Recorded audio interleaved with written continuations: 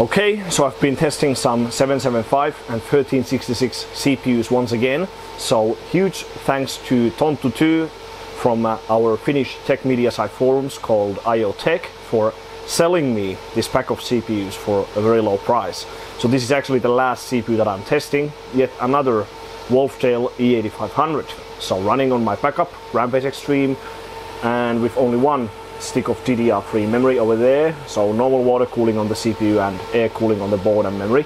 But look at this result over here. So a past SuperPi 32M run, although the performance is very bad as I'm only running single stick of memory, but at 5.1 gigahertz with 1.48 volts pretty much. So that's actually a very nice run. So 5.1 on water is actually quite hard to achieve on the E8500. So this is much better than my previous E8500 I used for the top scores like SuperPi 1M, W'32, W'1024M, SuperPi 32M. Although now I have lost the top score in PiFast and 32M to SAM OCX, although the results are very on par with each other. So they are nearly the same, so my result and Sam's.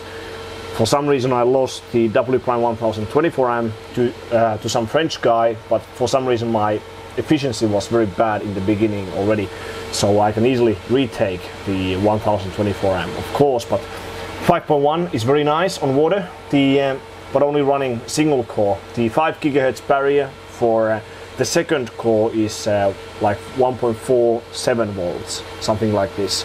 So even that is already very, very good. But it's always the best situation when the first core is the better one.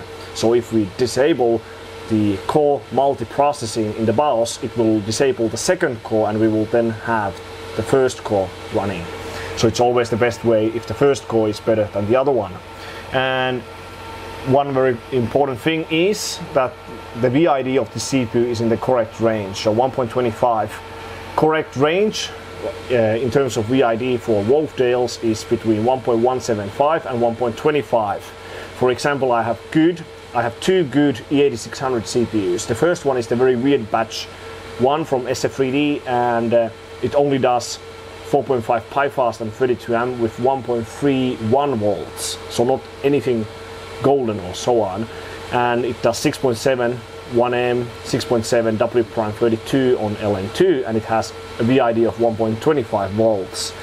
My best E8600 is very good on water, like 4.5 PiFast with like 1.21 volts and 5 GHz to 5.2 on water, so very good one all around. And it does 6.7 1M, 6.65 something PiFast, 6.6 SuperPi 32M, and it has a VID of 1.175. Although that's very on the edge. If the VID was any lower, it wouldn't scale well on cold. I have quite a few very good, like very golden water E8600s, but they have VIDs of like 1.12 or something like that, and they don't scale at all. So this VID should be very good. So we'll definitely be trying this on LN2, so stay tuned for that result. So this was just a very short video to leave a note for myself for the future. So if I ever return to these CPUs like on to the E8500s, I know what to look for. So 5.1, 1.48 volts, try to find similar one and you should be good to go if you want to aim for some good scores on LN2. So stay tuned for the LN2 results, and give a thumbs up if you like to see this very short video, and thanks for watching, and I'll see you on the next one.